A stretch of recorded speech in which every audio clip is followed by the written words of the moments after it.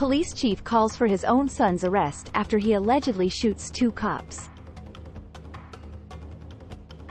Laverne Police Chief Chris Mose announced at a news conference that 2 cops were shot outside a Dollar General on Saturday afternoon as they were looking into a stolen car. The police department in Laverne, Tennessee, was now looking for a culprit.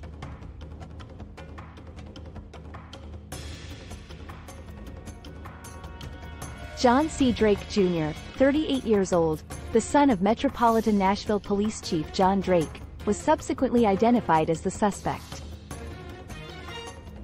"I am shocked and deeply saddened to learn that my estranged son, with whom I have had very minimal contact over many years, is the suspect in this afternoon's shooting of the 2 Laverne police officers," the chief said in a statement.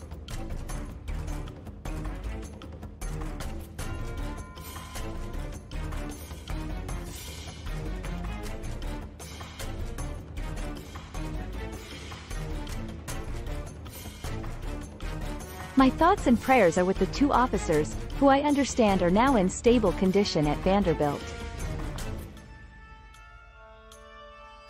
Mose said. While the officers were investigating, they had contact with a subject. They struggled with that subject and that suspect produced a handgun and fired shots.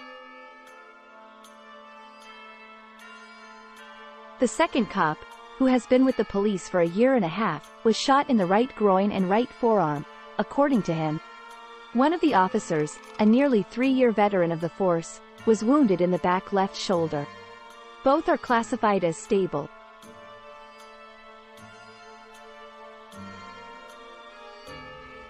The suspect, according to Mose, is 5'11", strong, and has dreadlocks and facial hair. He was dressed in gray jeans and a black t-shirt with a white hockey mask symbol and red text on the front. The last sighting of him was on Stones River Road traveling north.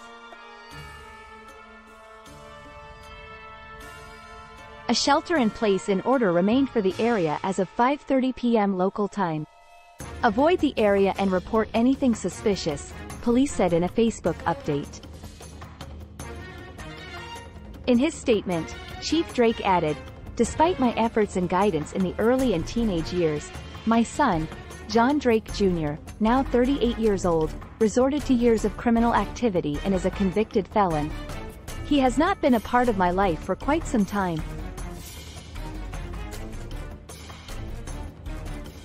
He now needs to be found and held accountable for his actions today. I hope that anyone who sees him or has information about him will contact law enforcement immediately."